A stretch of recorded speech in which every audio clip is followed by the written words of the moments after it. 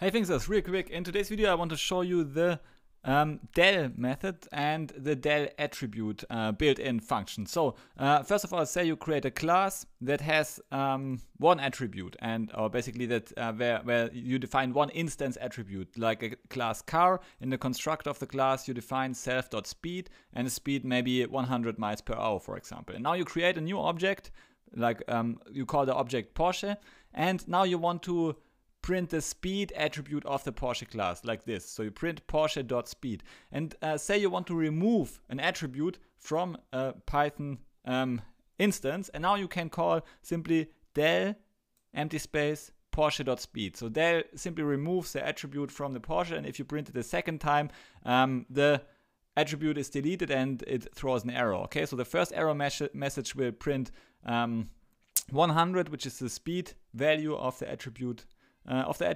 And in the second time it throws an error. So let's run this code to see if this is what happens. Yeah, you see the first time it prints 100, the second time it tells us, okay, the car object has no attribute speed. So this is how you can dynamically remove attributes. And actually there's a second similar way of doing it, and this is the del attribute built-in function, which is the purpose of this video. So again, we pass as the first argument the object from which we want to remove an attribute, and in the second argument we pass the name of the attribute to be removed, and now we need to define the name as a string. Okay, and here we give our name speed as a string, and we remove the attribute here, and this basically is semantically equivalent. So you see first output was 100 in the error message, and the second one is 100 in the error message, because we have removed the attribute and it doesn't exist anymore.